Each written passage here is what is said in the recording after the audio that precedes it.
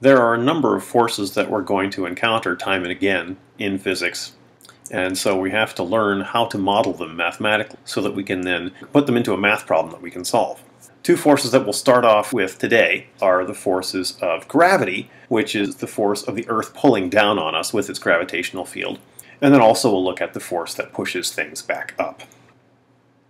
Part of our justification for doing this is just so that we can learn how to model forces in physics problems. But also, I'd like us to get a sense of what weight actually is when we sense it. Gravitational force is always proportional to the mass of the object. The force of gravity is equal to m, the object's mass, times g. What's g? G is the gravitational field.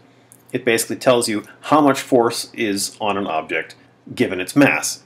It's going to have to be in units of newtons per kilogram, because if you multiply something in kilograms, the mass, by it, you better get a force in newtons.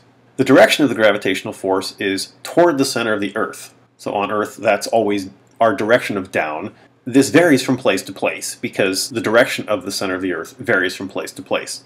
So this g has a pretty constant magnitude anywhere on the face of the Earth. It doesn't vary by much, though it does vary somewhat. Geologists can use this fact that the gravitational field changes somewhat from place to place to learn something about the structure of the Earth. At the Earth's surface, the gravitational field's magnitude is about 9.8 newtons per kilogram. And that's the number that we'll use most of the time in this class, though sometimes we'll just round it up to 10 if we want to do a back-of-the-envelope kind of calculation. Related to the force of gravity in many contexts is the normal force. That's a force that's a contact force between two objects exerted by their surfaces.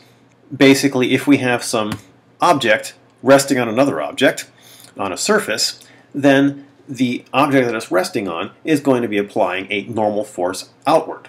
And generally, most of our cases, this normal force is going to be a force of constraint.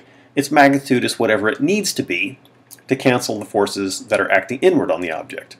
So in this particular case, we've got the weight of the anvil, which is the force of gravity on it. Then we have some support force, which is the normal force, acting up, which is from the table. The net force is 0. The anvil is not accelerating, we hope. Is not actually the weight itself. The weight itself of an object is just the force of gravity on the object.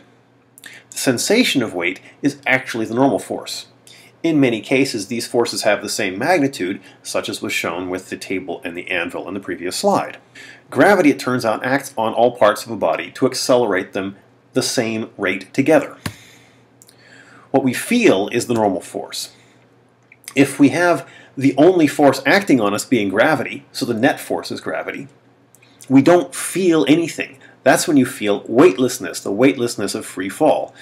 And what this really is going on is there's no external stresses on our body.